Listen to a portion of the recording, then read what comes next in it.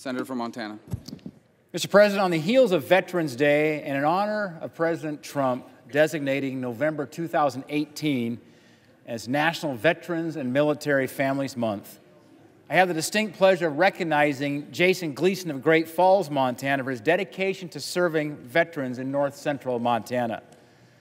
You see, Jason serves as a nurse practitioner in the Great Falls community-based outpatient clinic and has become one of the most sought-after experts in the field of veterans health care.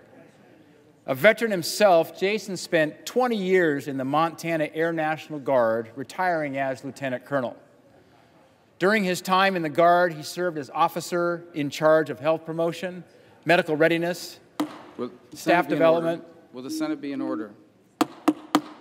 Senator from Montana. And as assistant chief nurse, where he gained a great deal of knowledge and experience caring for fellow service members. Jason retired from the Air National Guard in 2015, and since then he has dedicated himself to providing exceptional health care to Montana veterans. He has built and maintained a patient panel that is at 110% capacity and 1,000 patients. When another provider recently retired, he stepped up and he took over the patient panel and provided care to another 556 veterans.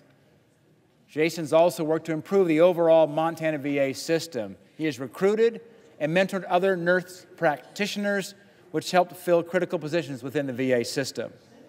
Jason also participated in a VA residency program that trains providers to better serve our women veterans.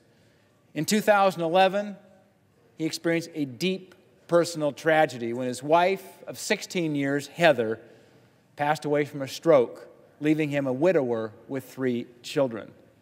After his wife's death, he dedicated himself to becoming an expert on strokes.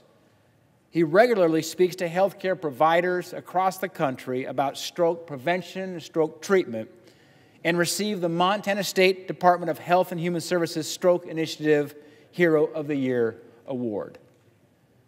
Montana is incredibly lucky to have a healthcare professional like Jason Gleason serving our veterans. He is truly an excellent example of someone who puts service before self and understands that his service to our country did not end with this service in the military.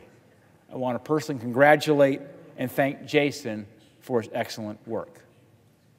Thank you, Mr. President. I yield back my time.